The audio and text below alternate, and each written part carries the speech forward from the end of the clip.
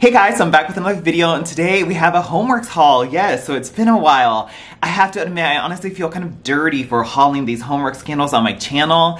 Not too different from the dirtiness I felt very recently when I went over to someone's house for a third date, innocently hoping to watch movies. But much to my surprise, when I got there, they had wanted to do activities that did not include watching movies. Imagine their disappointment when I did not oblige. But hopefully I will not feel or experience a similar disappointment when I go to burn these candles. But yes, it is, I feel dirty in the sense that it's just so very hard to support that brand anymore for so many reasons. I think we all kind of know the reasons at this point now, that I don't know, I just don't, it doesn't feel great to continue, like, I guess, supporting the brand and throwing money at them, but also promoting them on my channel. So I just have really cut back on buying from HOMEWORX for such a long time. You know, obviously the main reason being the quality decline, but also so many less than honest claims and statements that come from the company, and it just kind of seems like it's very much a money grab at the cost of reputation, and whatever it takes to, you know, make the sale is the kind of vibe I get from the company, and you know, at whatever expense. And so that's what I don't love about it. And it also feels like they are definitely doing the whole like saturation method of getting the candles out there and making a lot of money versus, you know, dialing back and being more exclusive and working on the quality. But they are a business, and of course they are here to make money, so you can't blame them for wanting to go out in places. But I don't know, I guess Slatkin & Co. just used to have a very prestige feel to them that it just cheapens the brand. But it is what it is, and they're laughing all the way to the bank, so yeah. But in any case, so what happened was, there was a very, very good deal, let's say, on some candles through the HOMEWORX.shop website. And I was like, you know what, fall is usually the time when I get really cranked up into all the candle action. So let me revisit HOMEWORX. It's usually around the fall time when I revisit them, just because fall candles are my favorite. So it's just the season when I start to, I guess, buy more from all the brands. And so I was like, let me do my annual kind of checkup on HOMEWORX. Honestly, I mean, I used to be a huge HOMEWORX fans. You guys know that. I used to do so many videos and buy all the releases and get so excited about it and watch all the presentations. But I think I can count on one hand as to how many candles I've bought from HOMEWORX this year. Like a banana berry smoothie from TJ earlier in the year, I think. And then like I found an apple butter waffles as well. And maybe there's a baklava one I think that I found. So maybe like 3 or 4 candles total from HOMEWORX for the entire year, which is just so different from how I used to operate with the brand, but it is what it is. So let's get right into it. So what do we have? Let's see, Christmas in July, which I'm really not honestly in the mood for holiday fragrances, but there was another candle that I really wanted, and so it was like a whole BOGO situation going on. So I did the Berries and Birch right here from the Christmas in July collection. Glad to see the like the silver shiny finish lids on these instead of the like even cheaper looking these, but these are, however, still not the heavy-duty original lids we got from the original launch. These are still much thinner, and like they kind of feel like plastic, but apparently they're still considered metal. Maybe it's just like really thin metal. It just kind of feels like tin, but it kind of feels like plastic that has a metallic finish applied to it. But I think this is a good compromise between the much cheaper looking lid that is here and like sort of that galvanized matte finish, and then also not the original lid as well. I think that's another less than honest thing from HOMEWORX, was I think there was at some point some statement made saying because of supply chain issues, that's why they went to the cheaper lids, and they'll return back to the heavy duty full quality lids eventually. But that clearly still has not happened, like many months later, and now we're kind of like at this compromise, which that's that. But once again, like if you want these candles to stay in the $16.99 to $20 range, like they're gonna have to cut corners, I guess, because obviously they don't want to have to cut so much into their profits because it is a business. So we have Berries and Birch, red cranberries, fir balsam, fresh raspberries, and white birch. I haven't burned this one yet, but this one I was just interested because I feel like Slatkin & Co. usually does tree fragrances rather well, so I was interested to see what like a juicy fruity one was, because as you guys know, some of the best like fruity pine fragrances or fruity tree fragrances have come from the Slacken & Co. Company. And so like Winter Garland and Merry Mistletoe, amazing, excellent masterpieces that are so awesome. Winter Garland comes back as Mistletoe Magic at HOMEWORX, and then Merry Mistletoe also still gets a release at Bath & Body Works, which is great. So I was like, maybe this is another one of those juicy Slacken fruity tree masterpieces. I do have to say this is probably the most sweetest out of all of them, but you do still get a tree note in there. But this honestly kind of smells like Mountain Dew, and also kind of like Mountain Dew Pitch Black. Yeah, it just has a very Mountain Dew type of, almost like a soda sweet juiciness to it. Or even like, it's honestly, it's weird in the sense that it's also similar to like the Kiwi Margarita fragrance, which I also said smell like Mountain Dew, and I think that's coming from how sweet those cranberries and raspberries are. And then there is definitely like a tree note, but you know how sometimes like a pine sol type of fragrance or tree fragrance can also have kind of like a cleaner feel to it, and so with that comparison, it also kind of smells like citric acid or like a lemon lime soda type of feel is what you're getting from like that sort of pine tree note, and that kind of mixed with the fruits gives it that Mountain Dew type of feel. It's very fruity and sweet, and yeah, there is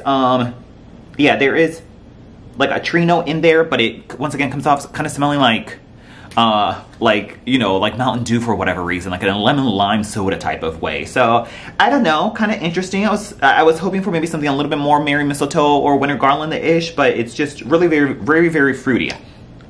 So that was Berries and Birch right there. I'll have to see how it goes once I go to burn it. And then the other one from the HOMEWORX.shop website is the Sueded Rose candle. I saw the notes on this and I was so excited for it. So Sueded Rose right here, I have to say this packaging is absolutely exquisite. It's a shame that their quality, you know, has declined and we have, you know, issues with the brand, because like this is very substantial, very exquisite. I mean, like if this, you know, didn't say it was made in Vietnam and didn't have the whole history of the HOMEWORX brand, and you saw it on a shelf somewhere, I mean, you would be like, wow, I could easily spend 50 or 60 bucks on this. I mean, this, like, the box and the presentation is like, you know, Nest level of like exquisiteness, where it's like, oh wow, this is actually something very luxury. So I have to say, I mean, 100% like kudos on the packaging and the presentation of this is excellent. I mean, once again, like if you didn't know this was HOMEWORX and it was made in Vietnam and all the history of the brand, you could look at this objectively and be like, wow, that seems like very much like a luxury candle. Let's see, it just says every HOMEWORX candle uses the finest ingredients available with 100% essential oils sourced from around the world.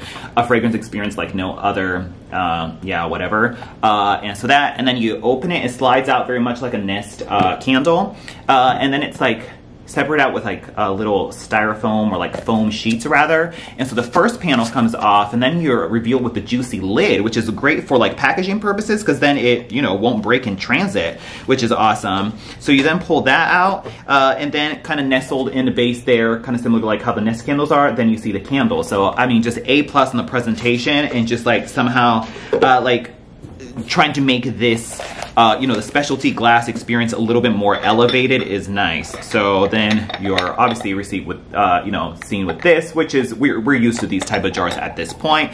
And so this is a Sueded Rose fragrance. Sun Rose, Blackcurrant, Apple Cognac, and Sueded Amber. I have not burned this one yet either, and that's what that looks like. Yeah, this one's interesting. It kind of smells, it has a sort of powdery floralness that like scented toilet paper would have, or like old mature bar soap type of powdery rose is what you get in there. That it's sweetened ever so slightly from that berry note or whatever it was. Oh, blackcurrant, I guess. Yeah. So you get that in there, but then there's also something a little bit like sort of smoky or sultry or dark about it. It kind of reminds me of like I think there's a Rose Noir and Oud fragrance from Nest that has a similar like smoky rose quality to it. Or think of more like your Pink Rose and Leather from Bath & Body Works variety of those type of rose fragrances. So not your juicy, bright, you know, like Rosewater Meringue from BBW, not like that. Also not like the soapy, springy, sort of like fruity rose that you get from Rose Petals from HOMEWORX. It's not that either. It's definitely more like that sultry rose. But once again, there's definitely like a toilet paper powderiness that is kind of but we'll have to see. It still smells nice, and it's definitely one of those more like, I guess, sophisticated darker rose fragrances. So we'll see how that goes. So that was Sueded Rose right there. I think the name is apt for that.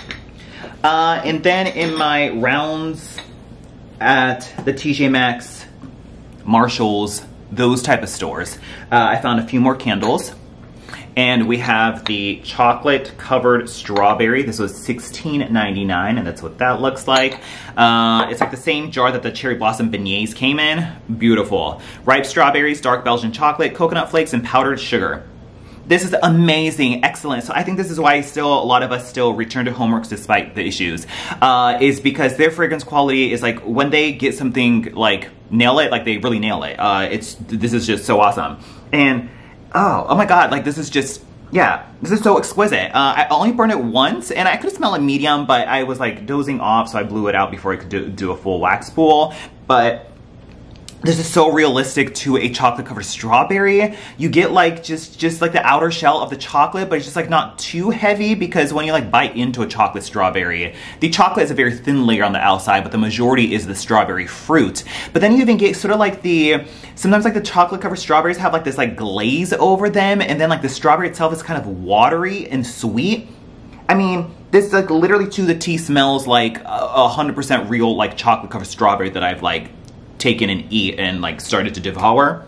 Yeah, wow, this is amazing. This is like excellent. It's like truly the most realistic chocolate covered strawberry. A lot of times like strawberry fragrances or even chocolate fragrances from a lot of candle companies can be like, because chocolate is strong and the strawberry tends to be really artificial, you'll just get like this really strong artificial type of fragrance. But this is a lot more subtle and nuanced and more realistic. So hopefully the subtle and nuanced part doesn't lend to it being a no-throw type of experience, but rather a authentic experience. So I like that that's so realistic and not your kind of like obvious, like super artificial strong, like just grody chocolate covered strawberry. So that I was blown away when I smelled it in the store. And then I found Pear Blossom, and I smelled this in store, and I was like, oh my god, this smells so good.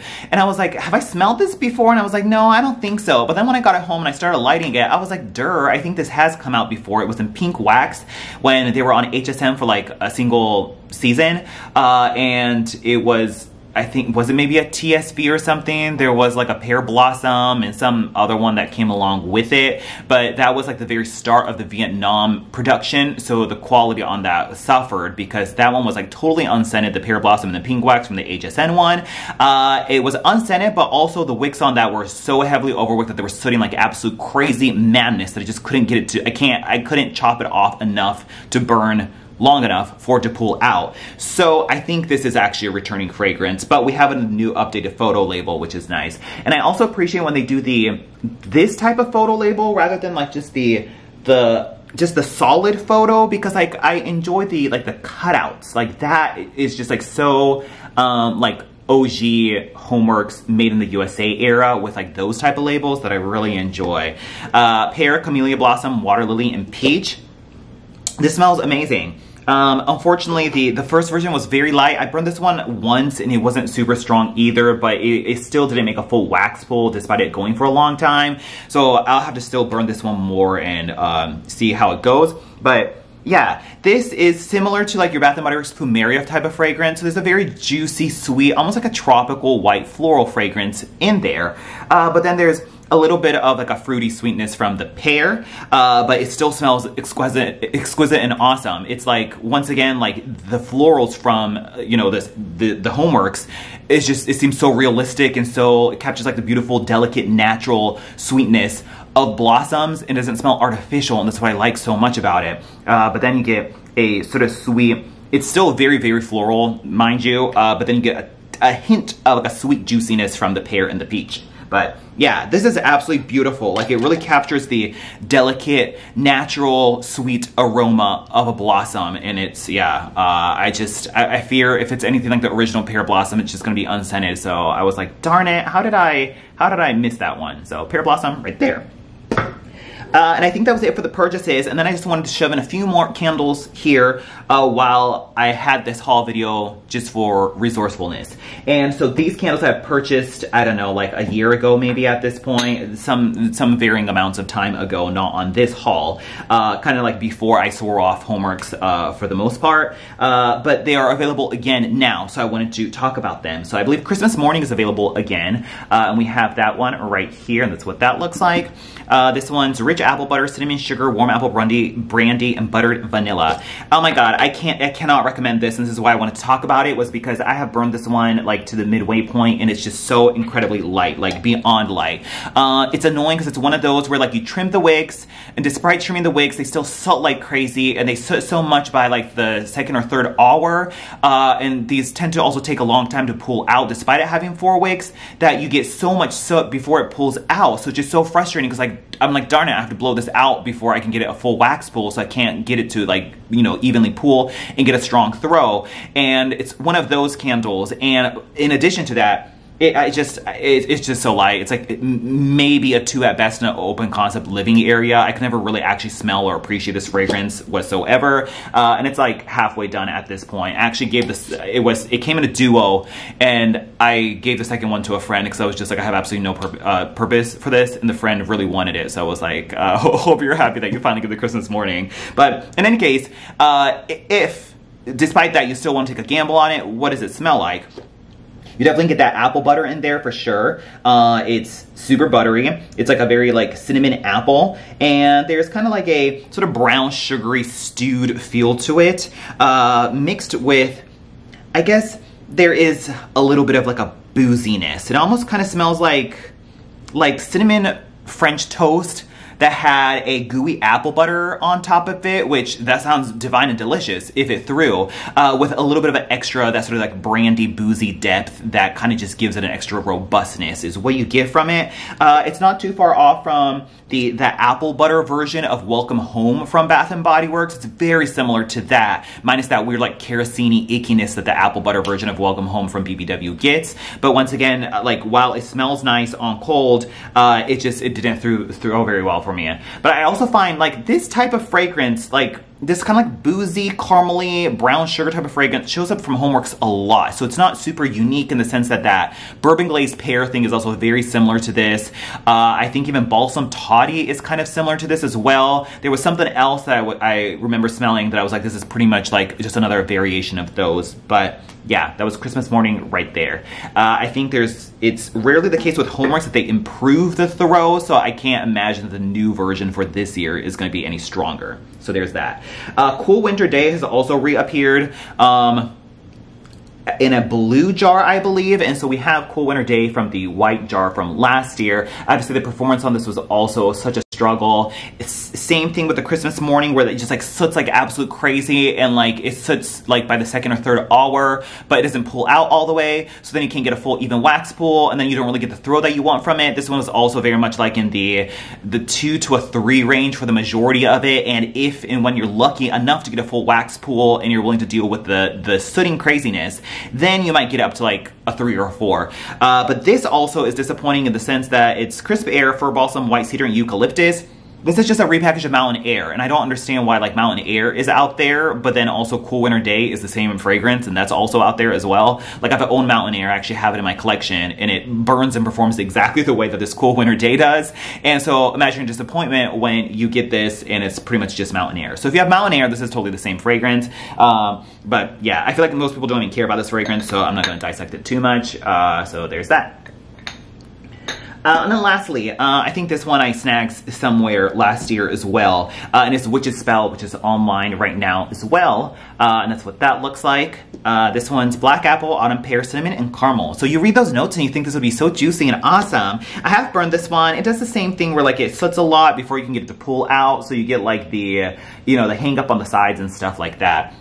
This is weird. It's like a caramel apple, like Laffy Taffy or Chewy candy fragrance mixed with like hay. It's just so weird. Yeah, there's like a dirty, earthy hay or like dried grass type of feel to it. So maybe like you were eating apple candy like near a barn or a horse farm, or like like buy bales of hay that you might like put out for decorative purposes on your front porch during the autumn time.